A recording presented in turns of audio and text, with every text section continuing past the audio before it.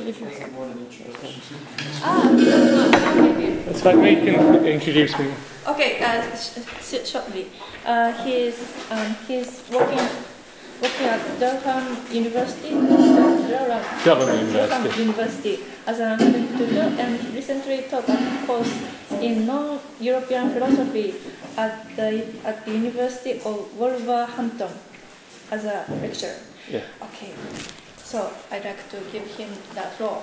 Right, well, this is hopefully not going to be treading on people's toes too much, but I'm going to, in this presentation, I want to look at Heidegger and Nishitani in a kind of broader context of Heidegger's interest in East Asian thought, and the fact that Keiji Nishitani appears somewhat conspicuous by his absence from Heidegger's dialogue on language, which is probably the work where Heidegger most directly addresses non-European thought. This contrasts with thinkers such as Hajime Tanabe and Kuki Shuzo, who Heidegger also encountered.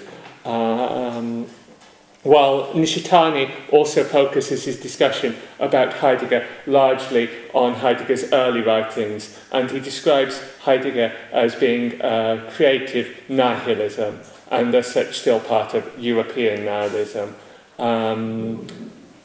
Nishitani does not discuss Heidegger's own engagement with East Asian thought in Self-Overcoming of Nihilism, and he doesn't discuss Heidegger's later writings either. In fact, he says, of late we are beginning to see a turn in the standpoint of Heidegger, but he does not explain this further. Now, what I want to do is in this presentation focus on the key significance of Heidegger's dialogue with East Asian thought in his later writings, and how this relates to Nishitani's own project of, particularly through the key concept of Europeanisation, and then technology and nihilism, and finally consider sunyata and then afterwards suchness in both Heidegger and Nishitani as, in a sense, the far side of nihilism, particularly late Heidegger. Also consider the issues of Heidegger's turn, which will relate quite a lot to the sort of shift from the personal. Anyway, the key thing to remember in Heidegger's dialogue, key point of Heidegger's dialogue, which is perhaps often overlooked by commentators such as Reinhard May, who are more interested in placing the dialogue in Heidegger's biographical development, is the question of Europeanisation. As Heidegger puts it in the dialogue, a process which I would call the Europeanisation of the earth and man. Nishitani also uses this term. In a way, it is somewhat interchangeable with Westernisation. Heidegger, too, admits the foreground of Japan is altogether European, or, if you will, American.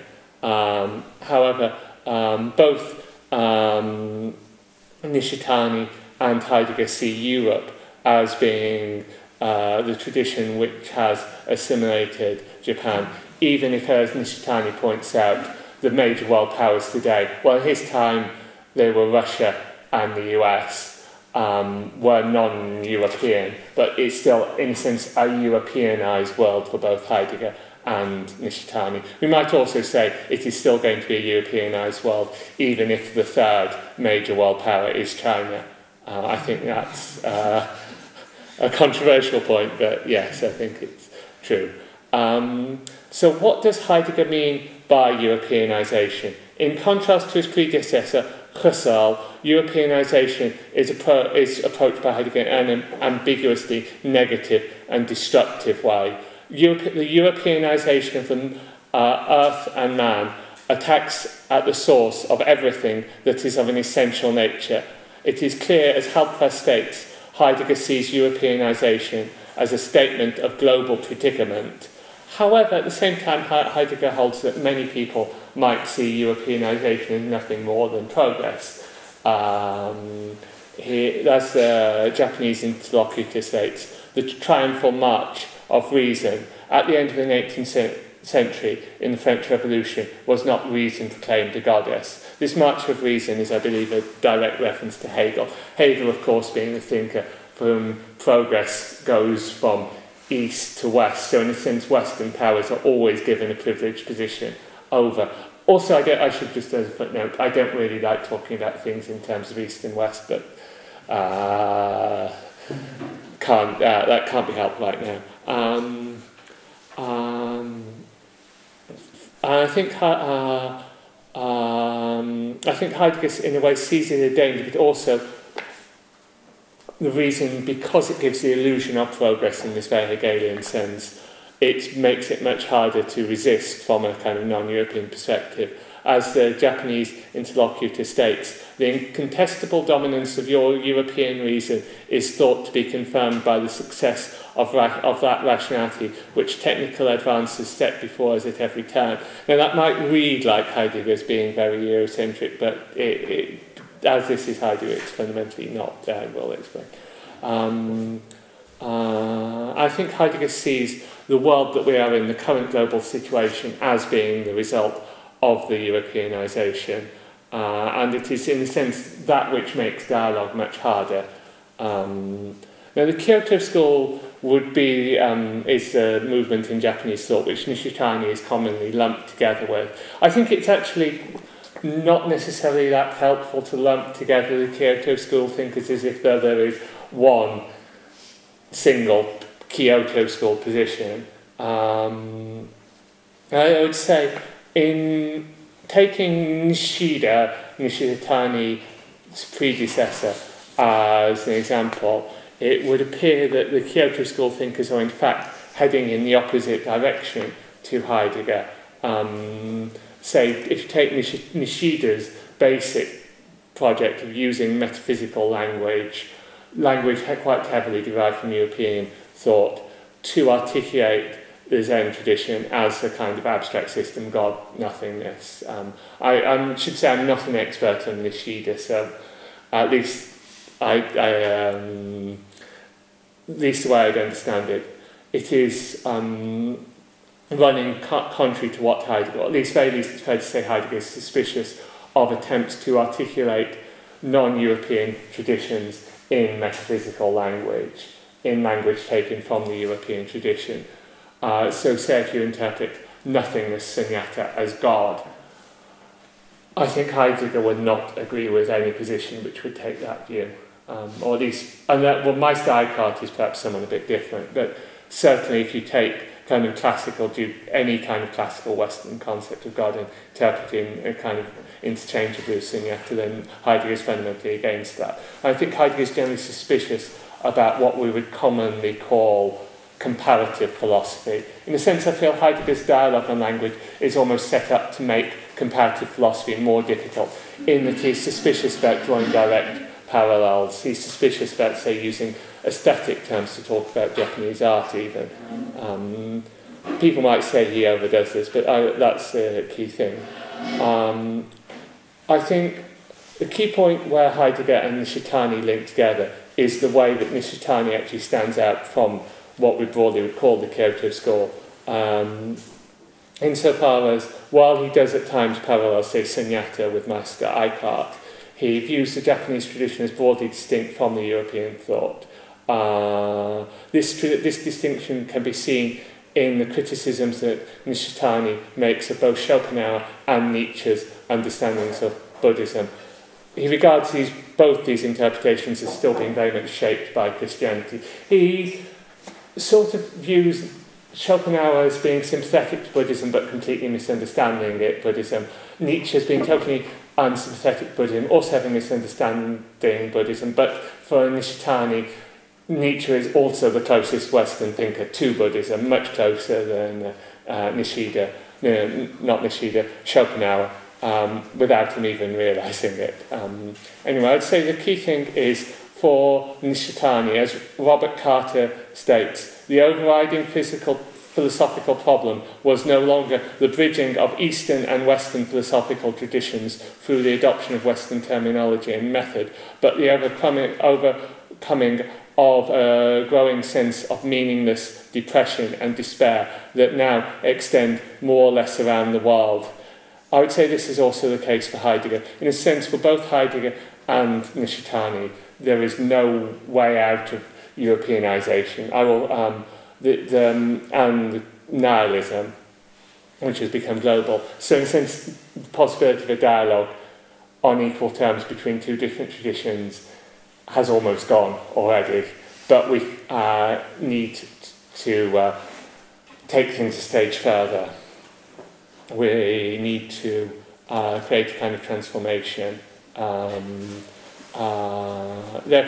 by drawing a kind of comparison between East Asian and Western thought, but rather through planetary thinking, which I will explain shortly.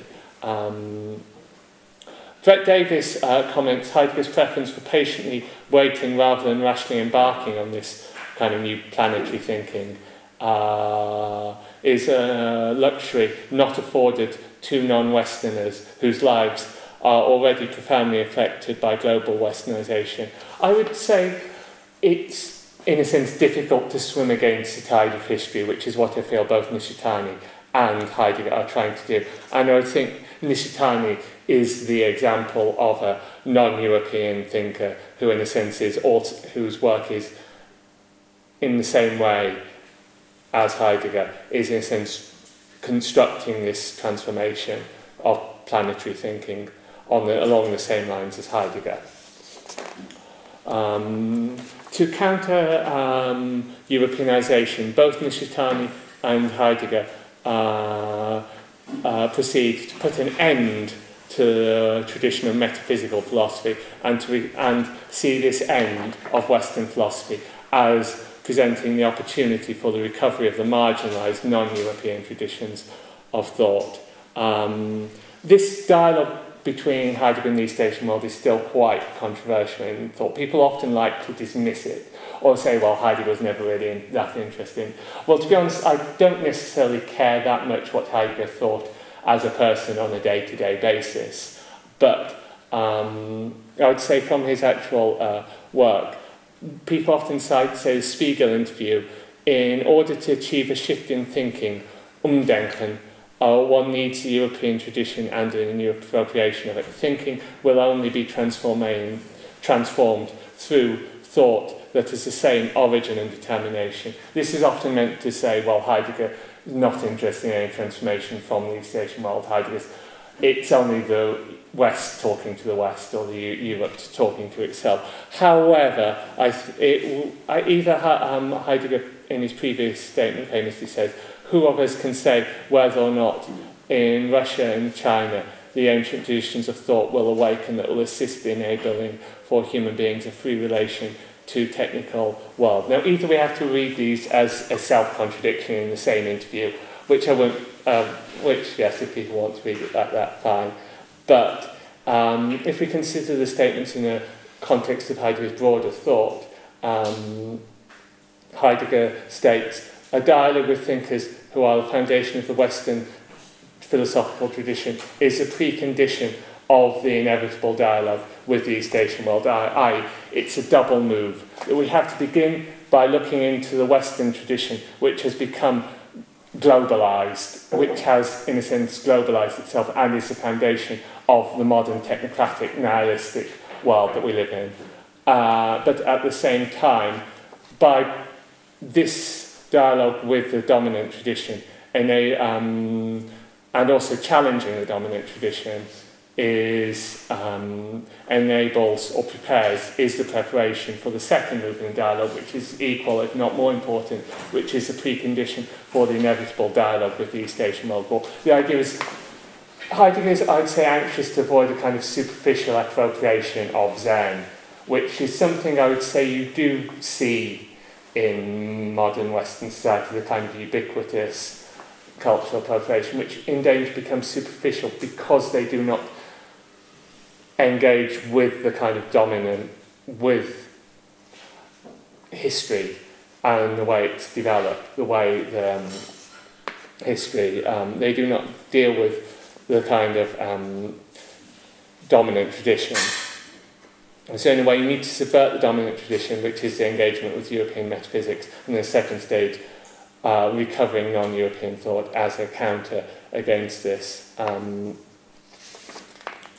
Both Heidegger, I would say Heidegger's thought, if anything, can be accused of a kind of inverse Eurocentrism, insofar as European philosophy is given a uniquely pernicious role. Also, by the way, people often cite that Heidegger says philosophy is Greek in origin. It's quite notable. Heidegger, in a conversation with John Bouffret, claimed, or at least through John Bouffret, states that philosophy was exported very late in the day to China by Mao. Notably, Heidegger has very little interest in Mao. In fact, the only statement I've ever found from Heidegger about Chairman Mao is, well, not actually Heidegger, it's his brother, is Mao Tse is the Gestalt of Lao Tse, which is actually, I wish was from Heidegger, but that's only his brother doing an impression of him.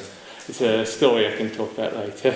But anyway, yes, for Heidegger, philosophy is metaphysics. He says that directly. I would say philosophy is equated with this kind of European metaphysical tradition, which for him is about looking to a ground of being, i.e. a supreme being, a being of beings, a grounding principle, which is something Heidegger is deliberately trying to at least twist his way from, which I'll talk about. In fact, Heidegger talks in his later writings about his own thinking as Denken rather than philosophy. I'd say Denken is actually a privileged position for Heidegger rather than philosophy. And I think Heidegger, if anything, has an inverse Eurocentrism, with European philosophy giving a kind of pernicious, or at least post-Socratic European philosophy, pernicious role leading to nihilism. Whereas Nishitani, by contrast, appears to take a positive view of the Meiji Restoration, which restarted Japanese national isolation, which ended isolation and restarted Europeanization. As accounted by Nishitani, from the beginning, the westernization of Japan was clearly a national resolution of a kind rarely found in the history of the world. It was forced on us from outside by enormous progress of world history, and at the same time it was impelled by a powerful will from within. This distinguishes it from the Europeanization of other non-European nations, and no doubt accrues greatness to the people who led Japan around the Meiji Restoration. I'd say this almost directly contrasts with Heidegger's discussion of the busy developers who rush the developing countries into westernization in a way that's thoughtless, seen as destructive. I'd say, if anything, this might be a controversial point again, but I think, if anything, Heidegger might have some sympathy with the pre-Meiji Restoration government, the Tokugawa shogunate, the idea of Japanese isolationism as keeping out Gestalt, keeping out technology, also keeping out onto-theology, expelling the Jesuits, after all, could be held as expelling Western metaphysics. That's, I would say, approach that Heidegger is not unsympathetic to, or at least it would seem Heidegger's thought is not necessary. But I'd say, nonetheless, for both Heidegger and Nishitani, whether we like it or not, there's no way back from Europeanization, and there is nowhere left beyond the reach of Europeanization. And crucially, Nishitani admits in Meiji Restoration, the Japanese at the time were not aware of the extreme anxiety the leading European thinkers were feeling about themselves, about Europe, as they were not interested in the spiritual depth, but only the more or less external matters such as politics, economics, military concerns, and so forth. For Nishitani, the crisis which Heidegger's thought expresses, and which Nishitani refers to as Europeanization, is brought to Japan during the Meiji Restoration. Like Nishitani, Heidegger also sees nihilism as emerging from European philosophy. A question, I would say, both to think, Nishitani then states nihilism should be understood as teaching the Japanese to return to our forgotten selves and to reflect on the tradition of Oriental culture. I would say this is also the task of Heidegger's dialogue. In a sense, Heidegger's dialogue, I would say, is more of a kind of preparation for a dialogue rather than the complete work itself. It does not offer simple conclusions that the reader can take away. It's more kind of preparation, and a preparation for the possibility of recovering East Asian tradition once we've, as it were, gone through the metaphysical history of Europe and come out.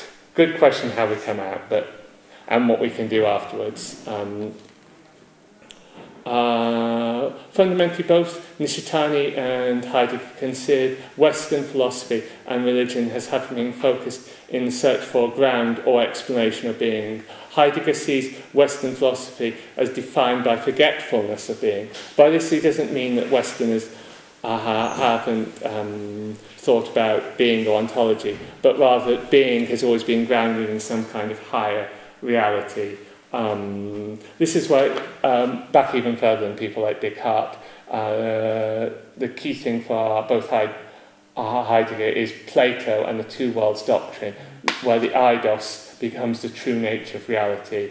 And then I'd say Nishitani, more than Heidegger, actually focuses on whereas Heidegger tends to focus on the God of philosophers in a very abstract way, Nishitani draws our attention specifically to the Judeo-Christian religious tradition, where it explains Christian doctrine of creator ex nihilo, a God who transcends the nihility that forms the ground of the entities he creates, i.e.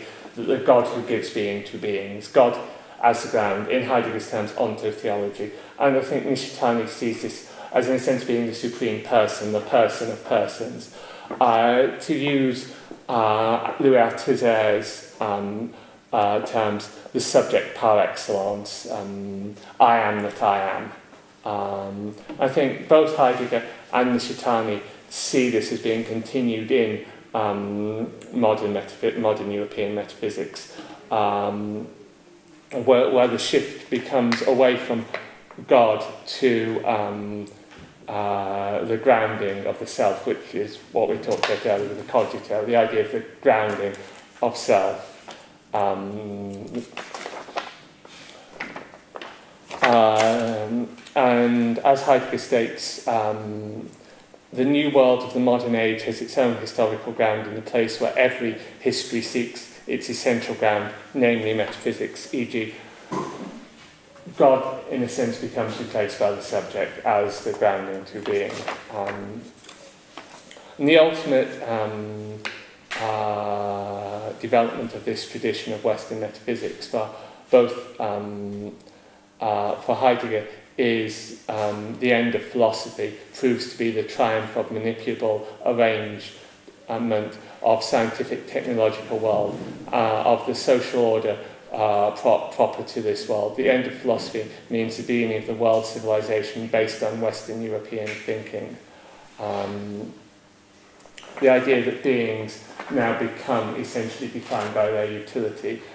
So say that tree out there might be some future either tourist attraction, that's still utility. If you're going places travelling for tourism, that's still in a way kind of leisure industry, but it might be supply of wood, fuel, whatever. The world is defined by this. It's kind of a bit misleading that Heidegger calls this technology, because we all too often sort of think about technology in a very kind of general sense. You talk about a caveman had technology, say hammers or flint knives. I think for Heidegger it is a way of seeing the world, a way of disenchantment with beings, which I also see in Nishitani, that eventually the field of which the machine comes into being as a field of mutual alliance between abstract intellect in the quest for scientific rationality and the denaturalization of nature discloses nihility, both at the ground of man, who relies on the intellect, and at the ground of the world of nature. I'd say this also brings the key thing is, one sees at the end of this, through this technology, is the nihility, nothingness, nihilism, which is where things can possibly change. Sharing this similar basic understanding, Nishitani and Heidegger are then faced with the question of how to twist out of this situation. It is in this project of responding to technology and nihilism that they raise the possibility of recovering the East Asian tradition. In Nishitani words, the tradition must be rediscovered from the ultimate point where it is grasped in advance as the end eschaton, which is quite a significant word, of our westernization and of Western civilization. It's a very apocalyptic language. I think it's very hard not to... It's easy to imagine the music from Wagner's Götterdämmerung playing in that bit, as it's also some... I'd say this also parallels Heidegger's talk about the new beginning, or the use of overtly eschatological language in Nishitani's thought appears very incongruous, especially as in Religion and Nothingness. Nishitani sees eschatology as a specifically Judeo-Christian notion of time.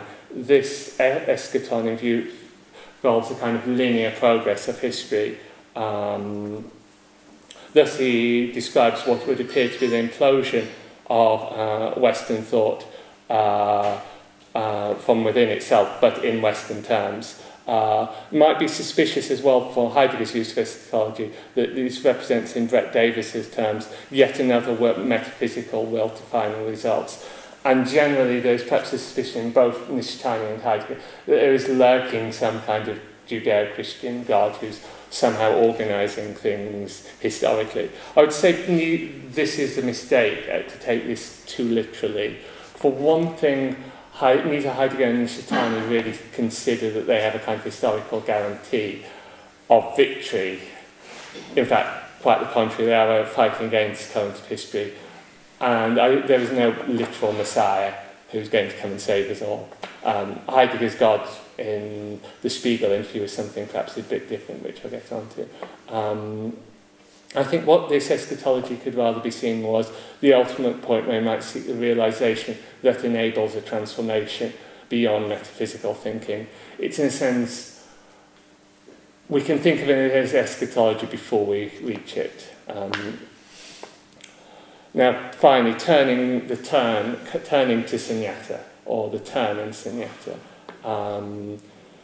Heidegger's Kehre, which commonly said to mark the division between Heidegger as early and later thought, still remains one of his most controversial aspects of his philosophy, and people do have different translations or interpretations. But I've said it could be understood in aligned with Nishitani's thought as loss of both classical metaphysics and subjectivism, and a transformation that can be considered along the lines of Nishitani's Sunyata, where both the thinkers go beyond nihilism. The central focus of Heidegger's early writings is on Dasein, as you were saying, mindness, which, while Heidegger is nonetheless trying to step outside the subject as a way of thinking ourselves, it still sort of implies at least a residual degree of anthropocentrism.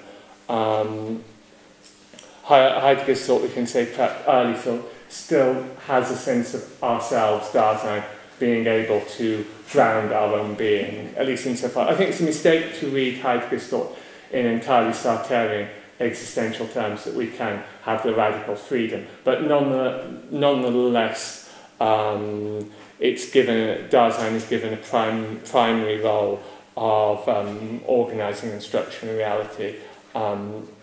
Whereas, and again, there are people who dispute this reading.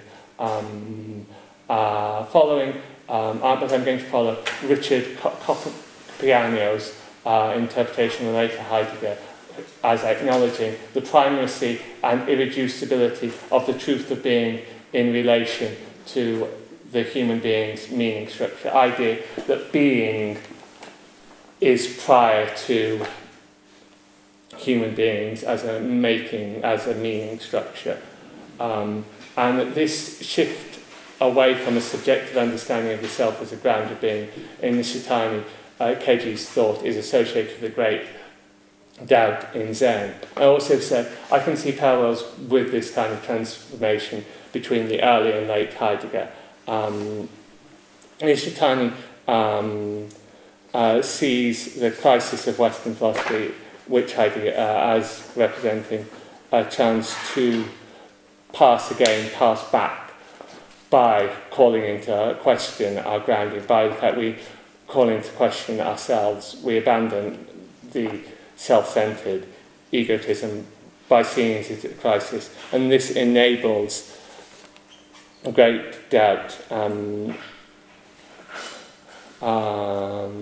which at the same time, for Nishitani, it is a standpoint at which absolute negation is at the same time a great affirmation. It is not a standpoint that only states the self and things are empty, but rather the foundations of the standpoint of Sunyata lie elsewhere, not in the self that is empty, but in the emptiness of self, not in things that are empty, but in the emptiness of things. This is through the realization one can see beings as they are, seeing emptiness. One also sees oneself as they are, which is emptiness. And this is what I would say parallels Heidegger shift away from any ground of being to the truth of beings. The idea for the late Heidegger, there is no essential being that's standing over and above all beings, but there is just the being of beings, i.e. the being of this paper, the being of this table. There's no God with a capital G.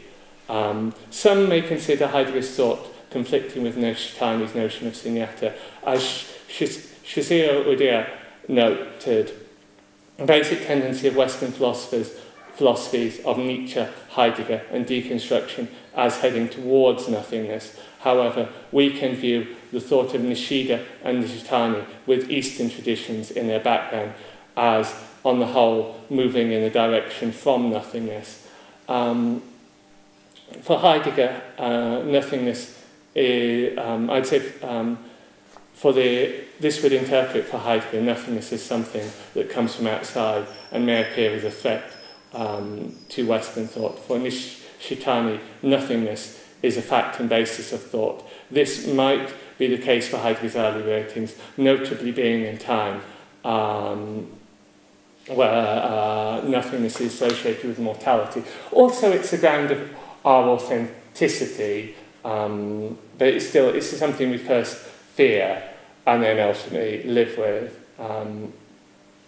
I'd say for Heidegger's later writings, he has moved from seeing nothingness as ground for oblique but heroic authenticity to a more positive sense of nothingness as emptiness. This can be seen in The Thing, where he states, the vessel's thingness does not lie in all material of which it consists, but in the void that it holds. Nothingness or emptiness is the immanent of the beings. It is the truth of being instead of the opposite of being. Thus it is an error to see Heidegger's later thought and Nishitani's simply as a dichotomy between being in the West, nothingness in the East.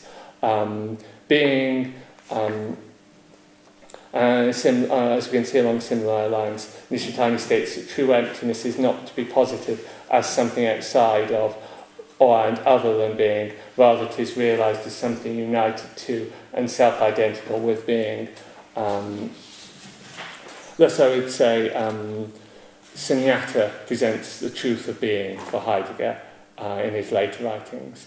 So we know that once in Heidegger, this means that approaching Nietzsche's death of God, unlike other Westernist thinkers, he does not see this loss of ground as simply abyss of nihilism. This might be a kind of a positive abyss or a negative abyss, like Schopenhauer, you might say, well, you should give up, or Nietzsche, where this abyss is your chance to impose your will. I would say Heidegger rejects both of those, but rather the abyss is the truth of being, the abyss just is. As Heidegger states, as the shrine of nothing, death harbours within itself the presencing of being. As the shrine of nothing, death is the shelter of being. Nothingness or emptiness is part of being, not to be overcome or feared. Thus, for both Nishitani and Heidegger, the notions of nothingness and being are not just opposed, and they enable us to pass through nihilism and the end of Western metaphysics. I'd say this is more like a kind of, I'd say what differs from the overcoming of West metaphysics would be the Nietzsche. That still has a kind of metaphysical will, a creation of a new God. For Heidegger, in a way, we just take a step back and see things as they are, which I'd say is similar to what Nishitani is doing. Both Heidegger and Nishitani reach a point that is beyond nihilism by constructing a non-metaphysical way of thinking outside the categories of subject and object. For both Nishitani and Heidegger, such thinking entails relating to ordinary entities in a different way. I would say this is where this seems to very much contrast with the very grand eschatological visions of the new beginning or whatever. But it is a point where Heidegger finally achieves a transformation. This understanding of entities, in Nishitani's terms, suchness, contrasts with a metaphysical, in Heidegger's terms, of grounds of beings. And so suchness, as Nishitani states, suchness is on the near side, much more so than we normally regard our own self. So in a way, it's seeing the everyday, not looking to any transcendental high other, but we simply see things like this chair, that table, that radiator. Everything is suchness. We see suchness just being in the being of beings in Heidegger's terms. Heidegger too focuses on ordinary entities in his discussion of das Ding. Here's an example of the wine jug. A sense of particular... Yes, right, we're almost finished. But I'd say a sense of the particular is crucial to the particularity of the particular fact that things particularly are, like this table is crucial to both Heidegger and Nishitani. As Nishitani states, all is one. By this, Nishitani does not mean there's a kind of Vedanta-style supreme reality that is the all, but rather each particular entity is part of the one, is in a sense one, is there, and that is suchness, such as this table is being, this table is also semiotic. You might say Heidegger's fourfold runs counter to Nishitani. I would say this is not the case. It's a misunderstanding to see Heidegger's gods as metaphysical in a kind of classic Western sense, being a ground being. They are rather, could be more closely understood as kami, i.e. immanent presences of mystery in the world. I have written a paper on this if anyone's interested, but I can't really go into too much detail. But the gods and the fourfold, each point is never a kind of absolute supreme reality. The gods, earth, sky, and mortals, each one defined by the relation to each other. There is no one centre, no supreme being, no ground. They just are and stand in relation to each other. Thus, I would say both Heidegger and Nishitani reject both pre-modern Western metaphysics with a notion of higher realities and the modernist inversion based on the idea of the subject. They cannot be classified in metaphysical terms as either atheist, theist, or deist. I think that includes pantheist. They are, in a sense, a religion of things or a religion of suchness. They are not an atheism in the usual sense, even less classifying, normally theism. They are neither mechanistic, in Nishitani's words, they are neither mechanistic world of modern science nor theological world of our metaphysics. It is the yonder side for all determinations, again Nishitani, but the yonder side is precisely return to our near side, return to the everydayness, return to the world that we see, return to this table. And so we step outside Western metaphysics. Thank you. Sorry I overran.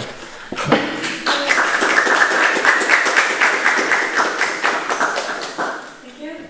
So our lunch starts in 9 minutes. So if you have questions, please raise your hand. Sorry, this is quite, I don't know who's best to answer this, but Heidegger seems quite popular in Japan, as opposed to, for example, he's not from outside philosophical circles. I don't think he's very well known in Britain. How did Heidegger come to be popular in Japan? Was it through being introduced by Nishitani? This is one of those irritating two-part questions.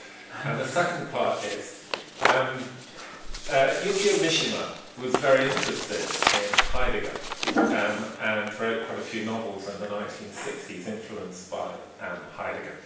Was Heidegger aware of Mishima and how Mishima used Heidegger in those novels? And did Heidegger have any thoughts on Mishima's perspective on nihilism and his ideas about the emperor, which he incorporated all of Heidegger's ideas? Well, one interesting quote that I've got from Heidegger about is I think Heidegger in his dialogue on language actually says that he asked Tanabe why the Japanese did not recall their own venerable beginnings instead of chasing after the latest news from Western philosophy. I often think that's possibly Heidegger actually was possibly a kind of bit of a critique of the Kyoto school's interest in Western metaphysics, but also I'm wondering if it's perhaps Heidegger actually worrying that his own thought is actually contributing to the Europeanization of Japan, and whether Heidegger in fact on some levels would prefer the Japanese to be reading the Dojin or the Kajiki rather than reading Being in Time, but I don't know, maybe that's just my interpretation. I think Heidegger's influence in Japan kind of came about a bit before was already known, but I think there was already an interest in phenomenology, in Heidegger's early works in phenomenology. I think partly Husserl was also already had quite an influence over Nishida. I don't know so much about Nishida and Husserl, but I think there was already an interest in German philosophy in Japan before Heidegger. But I've never heard anything to suggest that Heidegger was aware that much of Yukio Mishima. It would be very, very interesting to write a comparison because I can see some interesting points of discourse or some interesting points of connections between Heidegger's thought and Mishima, particularly his critiques of Europeanization. I'd say that perhaps Heidegger might at least see, at least in his later writings, might still see Mishima as being too hooked up with the idea of kind of will, and in a way still too Nietzschean, still hooked up with the idea that you can, by an act of will, even if it's a very kind of futile act of committing suicide, in a way that seems futile, I think Heidegger almost... Well, there's also Heidegger's own political engagement in the early 1930s, which I try not to go into, which I do see definite parallels between that stage in Heidegger's work and Mishima. In fact, I often think in many ways Heidegger's nationalism in the mid-30s does have a lot in common with Japanese nationalism, and they both have a kind of a mystical sense of nationhood and national mission and sacrifice, and also a bit of an obsession with death. But I don't know if anyone knows anything where Heidegger talks about Yukio Mishima. I'd be very interested to know, but I really don't know that there is. Sorry, it's not about Mishima, but someone else. So I'd just like to pick up on your use of the word Europeanization, and is there a particular reason for this? Does Nishitani use it, and is it fair to Japanese intellectual history? So perhaps we can utilise Amanda's conceptual apparatus and this idea of historical inaccuracy. So you can see that if Nishitani does employ it could be in response to Karl Marx and sort of this criticism that Japan sort of unknowingly took on Westernization wholesale without sort of reflective criticism.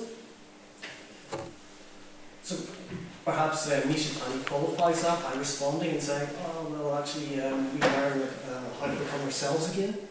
But if we look back to pre-Edo, Bakumatsu theorists like Fukazawa Yukichi, so he was very aware of what they were doing, and it wasn't so much Europeanization, but it was a sense of modernize or decolonize. They'd kind of seen what had happened in sort of China and elsewhere. And so we kind of look at, so the samurai only ever constituted 9% of the Japanese population. So in a war, there was no chance they could compete with a conscript army. So the idea was that if they kind of got rid of the feudal hierarchy, if it became more democratic, then they could train soldiers. So see the idea, it's not so much Europeanization, it's not trying to be like something else, but it's modernizing so that they can compete with. But nevertheless, there's still this idea of wanting to preserve their culture and history and their sense of who they are. So perhaps it's not that it was lost, but we could say that this historical inaccuracy of Nishitani accepting or thinking that love is correct and responding to it? Well, thank you for raising that point. Well, I'm not an expert on... My expertise is much later than this, so I can't give detailed analysis of the Meiji Restoration. At least as I understand, I think Nishitani certainly sees... I think perhaps in part Nishitani sees Meiji Restoration being as a start of Europeanisation, but that's gradually got even more so, that much more far-reaching. Perhaps, as I said in the quote, he's not wholly... He does see Europeanisation as being historically necessary, and he was perhaps aware, or at least opening up to the West as being historically necessary in that stage, because they were aware the other choice was being colonised by the West. And it was understandable. If I had been in the Japanese government at the time, I would have done it. I think he perhaps does see it... I think perhaps our way he's perhaps concerned is the belief in the West as what you might call a kind of cultural cringe that the Japanese sort of pick up in that period, in that they're seeing that Western thought or Western philosophy.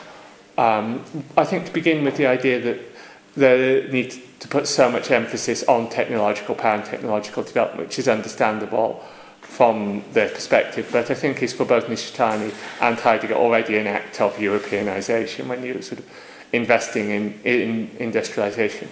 They're both... This is perhaps maybe a limitation of both Heidegger and Nishitani, because I don't necessarily want to agree with everything they say, but I think they're both critical. They both do see Europeanisation as having very far-reaching consequences, but perhaps it's superficial in the Meiji Restoration, but it's nonetheless far-reaching. And there was, in the Meiji Restoration, a lot of... I've read about the Meiji Restoration, I won't claim to be an expert, so... There's tensions within Japanese society in the Meiji Restoration between elements who are perhaps more Europeanising, some are reacting more against it. I think perhaps the problem for both Heidegger and Nishitani is, in a way, it would not be possible to avoid Europeanising to begin with for anywhere, because you would either get colonised or have to do what Japan did. I think Nishitani is actually quite proud of the fact that Japan wasn't colonised, unlike China and every other country in the world. But they needed to do Europeanise. Okay, so just okay. I agree with Heidegger there, that we need a far more nuanced view about how this can modernize.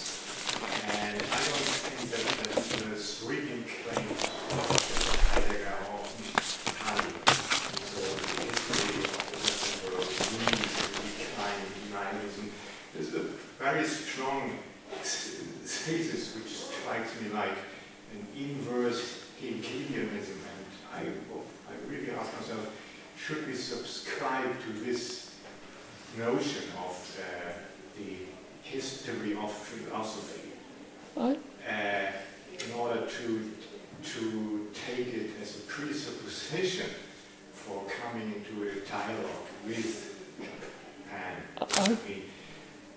I don't think that would lead us very, very, very far. We're going to say, okay, the Western world is over. Western philosophy is closing, and we need to wait for another beginning down the line. And I don't think that we should subscribe to Heidegger's history of being, Science-Geschichte. There are too many ambiguities in that, and there's a very sweeping claim which needs to be corrected by a far more nuanced view of how Western metaphysics did unfold and develop until now. So I really wonder if we should subscribe to such a claim. Can I just respond? I would say perhaps both Heidegger and Nishitani are a bit sweeping at times, I agree, but on the other hand I would say that they do provide important insights. I would say particularly the issue of Europeanisation And because it's all too easy, in a sense, to forget that the world as it is today is, in a sense, a product of what European powers have done to it in various ways. I don't think we can get around that. I don't necessarily agree with Heidegger on everything. I think one point where Heidegger is obviously limited is the fact he only sees metaphysics in his terms as being European. I would say Indian thought should, in Heidegger's terms, at least some strands within Indian thought, like Vedanta, obviously would appear to count as metaphysical in the sense they have idea of a true world. I think Heidegger and Nishitani provided at least the beginnings of a foundation. They perhaps need work in areas around the edges, but I still see you need to at least have some sort of sense of history and how things develop. I think Europeanisation is a key concept in Heidegger, which perhaps needs to be more considered in a more nuanced way, but nonetheless we shouldn't abandon Heidegger and abandon Nishitani just because we don't necessarily have to dogmatically agree with that. But also I think Heidegger's actually a bit more nuanced about Europeanisation than Nishitani, and there's still, you still get comments like the Japanese interlocutor in a dialogue who states that perhaps for us in Japan, the technological world may only contain is only surface matters. In a sense, there might still be something that's beyond. I would say that's the opposite approach in the sense the idea that there's still trace that Japan. The way that some thinkers like, I think Kubrick-Dreyfus actually talks about the idea of Japan as being a society, an example of a society which both has high technology but nonetheless preserves the kind of non-technological sense of being in Heidegger's terms. And so, yeah, I think we can have more nuanced readings, but we should not abandon Heidegger. Let's have fun. Thank you. Thank you.